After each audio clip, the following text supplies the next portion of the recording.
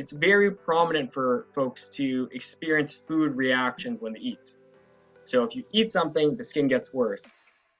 That can be part of the story, and there's many reasons why that might happen. But the second question, which is probably the critical question that people are actually asking, is if I remove it, will it get better?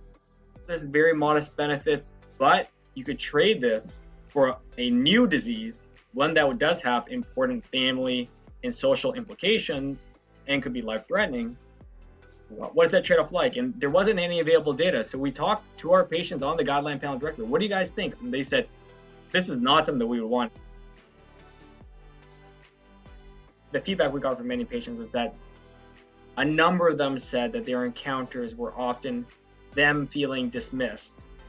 And we want to make sure we change that narrative to be that we still support them.